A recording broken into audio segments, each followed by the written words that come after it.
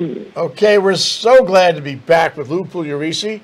He's the CEO of EPRINC, an energy policy research think tank in Washington, D.C. He's got so much going, so much on his plate, and yet he has time to talk with us. We are so delighted. Hi, Lou. Hi, Jay. Great to be here. So we're going to divide this show in two parts. The first part is we're going to talk about isolationism, and we have named that part of the show, what is it? Isolationism as a hidden cost of American energy independence, which is really an important discussion these days because we don't think of the consequences of our foreign policy or non-foreign policy, as the case may be. And so we ought to explore that, at least on this one, drill down level of energy to see what effects our policy, our foreign policy is having. And so, Lou, I'd like to ask you to give us your thoughts about that so we can examine the trends that are going on. Yeah, so one of the interesting things that I don't know how much of the audience really is following this, but the United States and Canada and Mexico, the North American production platform, we've talked about it before, is now a net exporter of oil and gas to the world market.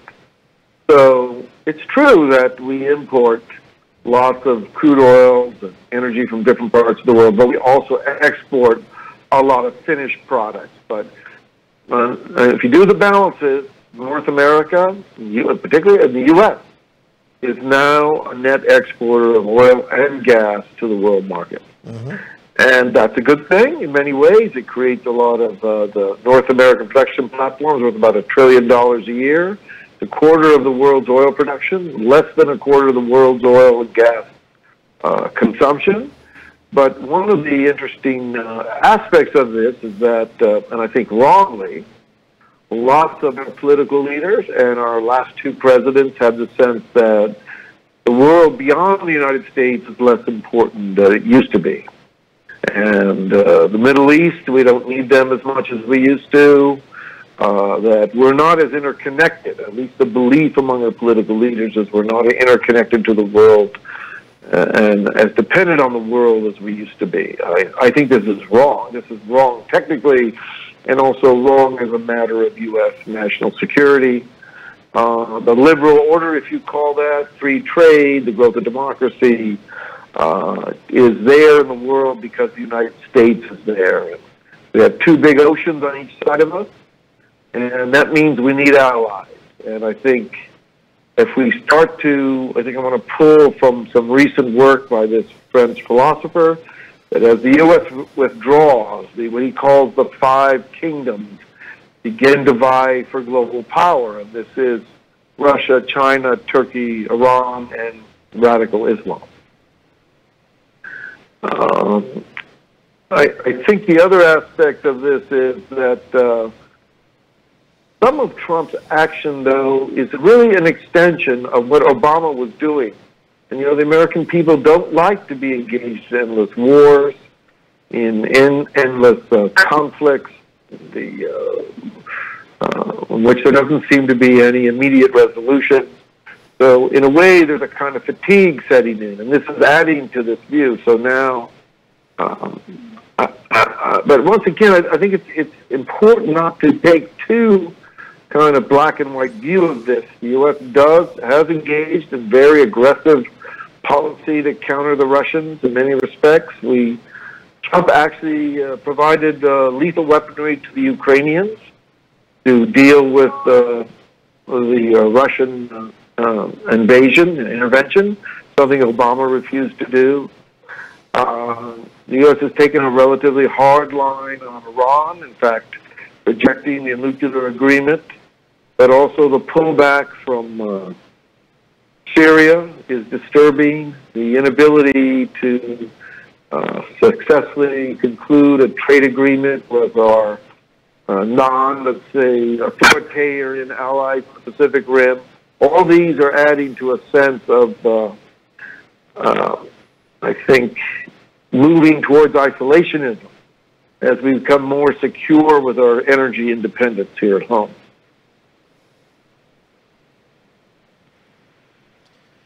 Well, let's look at that one by one and see how those countries could affect our energy policy.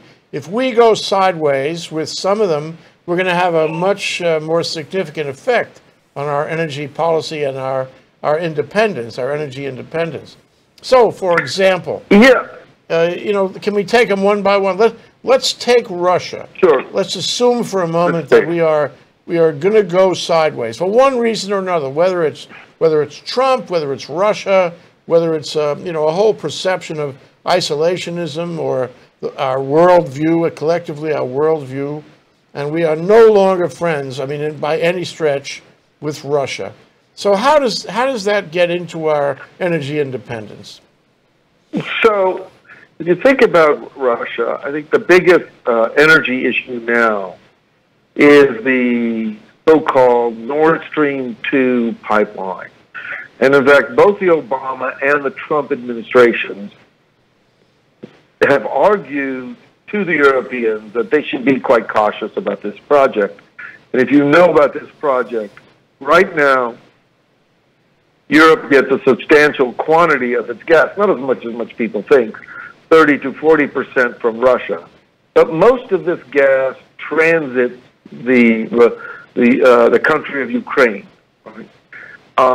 Under the Nord Stream 2 project, this gas from from Russia, would begin to land in the European continent in Germany by crossing the Baltic Sea and completely bypassing Ukraine.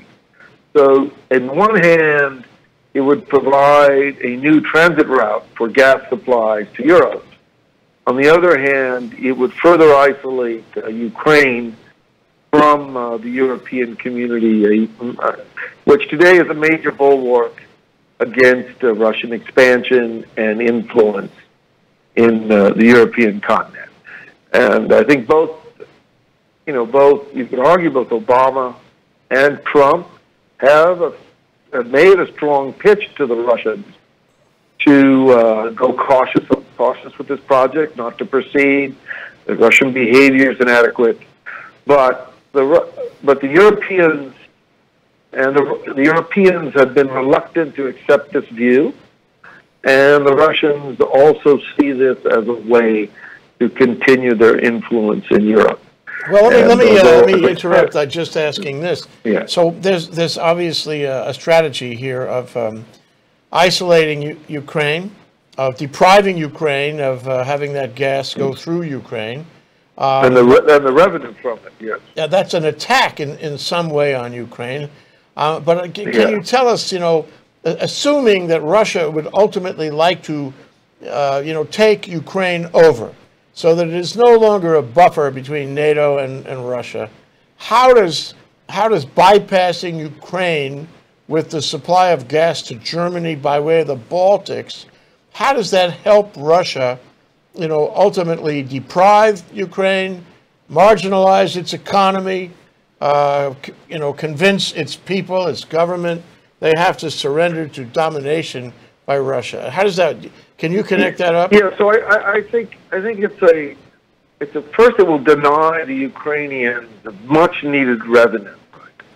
It is to some extent the Ukrainians do have some leverage over the Russians. You could argue the Russians have leverage over them in many respects, but from a point of view of Russia's access to the Western European gas market, Ukraine is essential for them. It is the only major route. Yes, there are alternative routes for some gas supplies through Turkey, the so-called, Blue Stream projects to come across the Baltic through Turkey and up to the southern corridor. But Ukraine is the bulk of U.S. gas supplies that come from Russia. Generates a lot of revenue for Russia and also generates revenue for Ukraine. The Russians are spending an enormous amount of money with the help of the West Germans to build an alternative route. And I think the U.S. and some of the Eastern European nation states have argued in Brussels, look, this is a mistake. The Russians are not stable enough, not reliable enough. You shouldn't do this. And I think you could argue that U.S. U.S. gas supply, which is becoming much more prolific in the form of LNG, represents a counterweight to this, that this LNG is available to the Europeans. But for many reasons, the Europeans are not feeling comfortable enough with the U.S. alliance. And second, I think, not feeling threatened enough about what the Russians can do to them long term. So this sounds so like you could argue, if Russia wants to build a relationship, an economic relationship, a relationship of economic necessity with Germany and Western Europe, then this aids that. If Russia wants to get into a position where American energy supplies and gas, whatnot, from U.S. to Western Europe is not as important, is under competition from Russian gas, they're doing that. So it sounds to me like our isolationism, our treatment of our former allies in Western Europe, and Russia's moving into the vacuum, so to speak, is changing the way, changing our influence and our energy market in Western Europe in favor of the Russians. Am I right about that? Yeah, of course, it's never quite black and white. The Russians some of the Eastern European countries have built LNG receiving facilities, and the Russians will benefit from this project, but the benefit from that is it's not disappearing overnight. The U.S. will have some capacity to provide supplies as a leverage. And the Europeans do have a highly integrated pipeline market now. So, yes, it's a kind of mixed bag. But basically, my view is the behavior of Russia does not suggest it's a reliable partner. And that the Europeans should feel confident enough to tell the Russians, look, this is probably not a bad project. It probably makes a lot of sense. But, you guys are not giving us the confidence that you want to be a stable neighbor. Mm-hmm. You're engaged in all this kind of disturbing and disruptive behavior in Ukraine and other parts of Eastern Europe, and so we're not going to proceed with this project. And by the way, we don't need to proceed with this project. Mm-hmm. We can draw our supplies from other parts of the world, including the U.S. So why is Germany doing this? Germany is overriding that kind of objection. Germany, in its self-interest, sees this as a benefit to Germany. Call it a nationalism of sorts. Every country on its own. That'd be Trump's philosophy. And they're saying it serves us.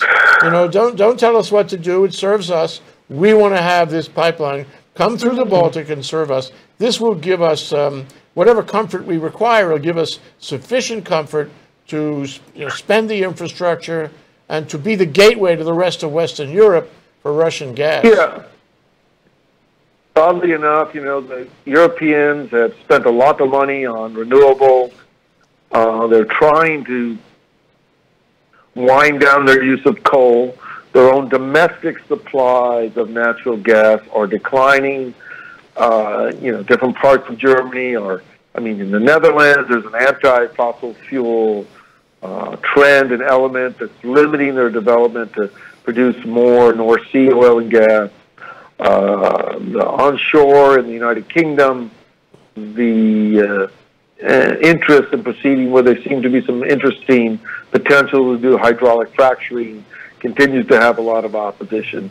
So this is viewed as a way to substitute for declining supplies of indigenous resources throughout the European continent. So it's a hidden cost, Lou.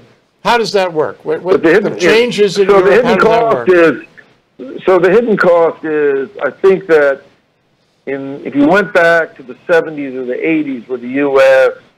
was very dependent on imports, in which we got the formation of the International Energy Agency, and there was an engagement with the Allies. Look, we're all in this together, right?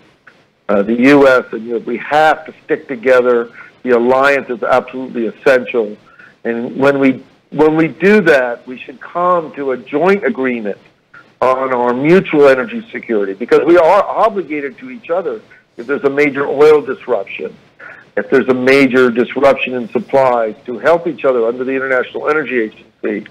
And, you know what, I agree, it's not exactly a black and white, there's a gray area here, but I think in an era where the U.S. was more dependent, we would have been in a position with the Europeans to say, look, let's roll this out for a while. Let's see how this plays out. Let's see if we can get the Russians to behave a little bit better before you proceed with this project. And we did do that. If you remember when we had the sanctions in Russia, and actually this is right after Jimmy Carter and the Reagan administration, when the invasion of Afghanistan took place, and we limited the supplies of gas from Russia. Well, let's take a short break, Lou. We'll come back, and I would like to talk about how this works on a parallel basis in China, who are also one of our great competitors or rivals, as you like. We'll be right back after a short break. Lou Pugliaresi of EPRINC. Aloha and welcome to At the Crossroads. I'm your host, Keisha King. You can catch me every Wednesday, live at 5. I'll see you there. Aloha, I'm Wendy Lowe, and I'm coming to you every other Tuesday at 2 o'clock, live from ThinkTech Hawaii. And on our show, we talk about taking your health back. And what does that mean? It means mind, body, and soul. Anything you can do that makes your body healthier and happier is what we're going to be talking about. Whether it's spiritual health, mental health, fascia health, beautiful smile health, whatever it means, let's take healthy back. Aloha. Aloha, this is Winston Welch. I am your host of Out and About, where every other week, Mondays at 3, we explore a variety of topics in our city, state, nation, and world, and events, organizations, the people that fuel them. It's a really interesting show. We welcome you to tune in, and we welcome your suggestions for shows. You got a lot of them out there, and we have an awesome studio here where we can get your ideas out as well. So I look forward to you tuning in every other week, where we've got some great guests and great topics. You're going to learn a lot. You're going to come away inspired like I do. So I'll see you every other week here at 3 o'clock on Monday afternoon. Aloha. Okay, we're back. We're back with Lou Pugliaresi of EPRINC. We are having this most interesting discussion entitled Isolationism is a Hidden Cost of American Energy Independence, okay? And we talked about Europe, and there's more to talk about there because that's an ongoing issue, and it's very dynamic. But it's also worth talking about what's happening in our relationship with China, which has degraded over the past year or two. And now we are having tariff battles and trade battles, and we're having tech battles and cyber terrorism battles, and there's a real friction going on between the U.S. and China, which is really not so good. And that's part of this isolationist mentality we have in the White House, and also in the country, in the base anyway, in the country. And so, can you describe our relationship with China on energy and how this changes it, Lou? Before we get to that, I think we should sort of describe a little bit how energy independence, how it changes the perception versus the reality for a second. Historically, the right way to think about the sort of energy security problem facing the United States was we lived in a world in which, particularly for oil and gas, which is extremely important to the national economy of the United States, we lived in a world where there was a concentration of low-cost resources among unstable parts of the world. And that posed, this was mostly the Middle East, but not just the Middle East, and that posed two risks to the United States. One, a relatively few number of players could get together and raise the price and extract wealth from the United States. Or two, they could go out of business for a while, spike the world price, right, and cause a lot of damage to the national economy. Now, that actually hasn't changed that much as we're a net exporter, but it does make it better. If we're a net exporter and the price goes up, theoretically, our government could just recycle the money. It's not like they're extracting wealth. We're actually getting a lot of the wealth into the country. We're not paying it to foreigners, we're paying it to ourselves. So I think that has created a sense with Congress and administration, look, why do we have to deal with all these crazy people in the Middle East and other suppliers in the world? You know, they're a pain in the neck. You know, it's too much effort. We have a big Navy. Let's stop doing that. And because we don't need to anymore. Right? And that sort of flops over into Asia as well. Now, I think that's a little different than with the Europeans in that, yes, I would say if I were making a criticism of Trump, China is a problematic player in many ways, right? But the way to deal with China is not to disengage from our alliances in the Pacific Rim, but actually to strengthen them. Because China is going to be much more receptive to changes in policy, into becoming a responsible member of the Pacific Rim, if the U.S. is in a strong alliance with Japan, and Indonesia, and South Korea, and I do think that the sort of isolationist or the America First behavior towards Asia is particularly troublesome because it makes it harder for us to address these central threats from China.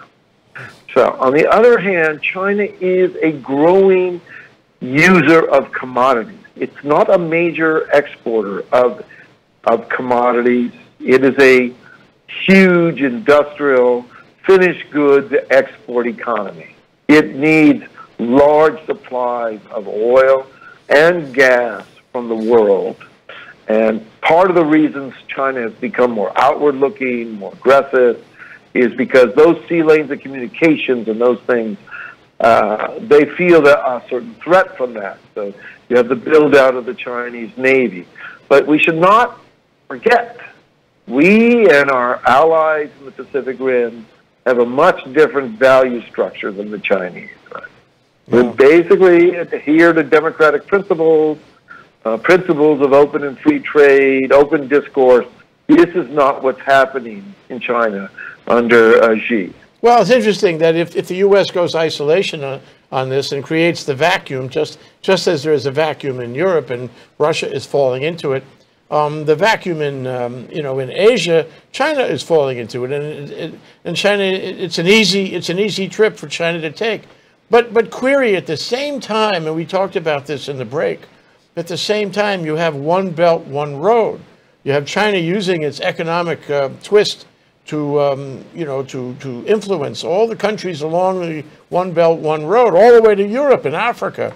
And so, I guess what I would like to know is, does the One Belt, One Road initiative give China influence to obtain resources, including energy resources, from all the countries along the way, all the way, say, to Africa, all the way through the Middle East? Does that give China another market from which to obtain consumable energy? So in theory, yes. But in practice, the Chinese, this is where the opening is for the sort of liberal democracies of the Pacific Rim. The Chinese have mishandled many of these Belt and Road initiatives.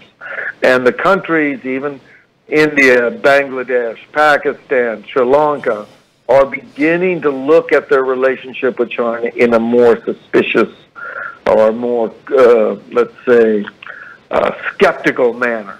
Because some of these projects have been highly uneconomic. They have left the countries with large debt that they can't easily service.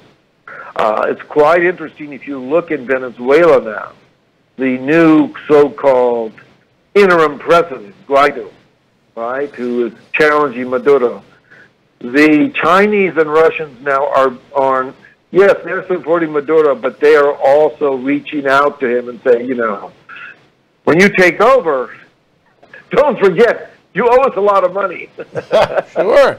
So I do think, once again, there's an opening. I think it's unfair to say, well, Trump is just some crazy cowboy who has as I say, most of my problems with Trump are more style than substance. He is trying to do different things that make sense.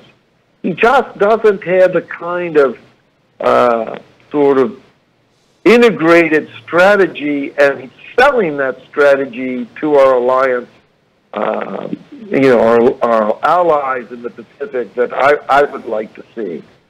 It sounds like there's really a general principle involved here, and I would ascribe to it, namely that when you engage, when the United States engages with the world, as we have mostly since World War II, where we've set the global order, so to speak, the liberal global order in the world, a moral, an order of essential kindness and caring, that order has returned to us. It returns economically. We have economic benefits out of being a nice guy. Engagement yields economic benefits. But then you say, well, we've decided not to engage. We've decided to isolate ourselves. We've decided, to withdraw from being a leader in the world order and not to set the standard anymore. When we do that, it seems to me, and the economics of energy is only one element, it seems to me that there are economic penalties to pay across the board, energy and other things, that we lose the economic benefit of being a world leader. Engagement has a value. Engagement has an economic return. Not engagement. I agree, and once again, I don't want to overdo it. Because I do think I can point to, for example, the U.S.-Japan cooperation on LNG is a very effective program that's going to show the reliability of the U.S. as a supplier of new supplies of clean energy or cleaner energy throughout the Pacific Rim. A lot of the work we're doing at NATO with our allies. I mean, I think you have to step back and think about this very carefully. We have deployed troops and equipment throughout Eastern Europe. We are engaged with Japan, South Korea, and some of our other allies in the Pacific on strengthened political military cooperation and energy cooperation. And so part of this is, but if you're also going to be the moral leader, you have to step up on human rights, the detainment and the isolation of the Uyghurs in China, the growing sort of autocratic tendencies of Xi Jinping. I mean, you need to sort of call them out on this thing. And I think that is a missing part of U.S. foreign policy. Well, that actually opens to my last question to you, Lou. My last question is, if I made you, if I made you the president, if I made you the American government, I'm working up to that. What would you do here right now, today, in 2019, in order to take advantage of our possibilities here in the world? Yeah, so I think, part of what's missing is a coherence to the policy, right? I don't think it's bad to sit down with the South Koreans and Japanese and say, look, you should pick up more of the cost of the bases. Actually, that's been going on for a while.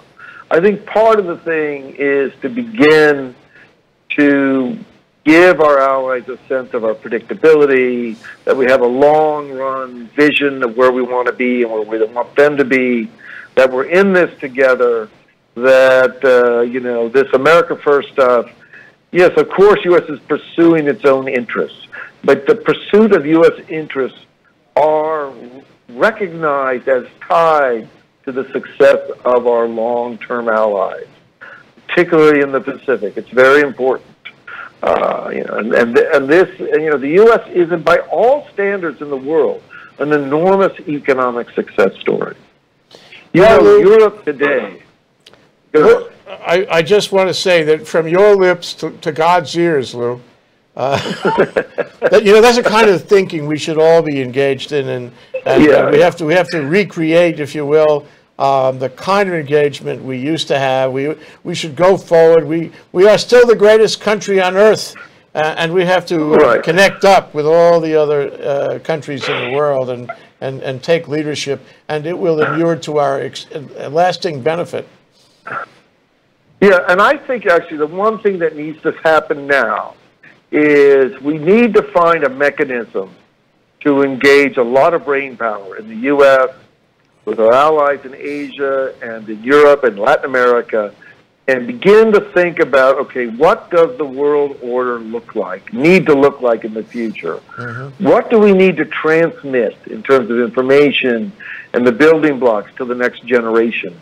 We can't sort of just say, well, we have despair over the turmoil in American foreign policy, because actually it's not, it's got a lot of good features to it. It's a question of giving it some more coherence and sort of building the capability and understanding, educating the American people, so as the next administrations come into power, that they begin to grasp some of these things.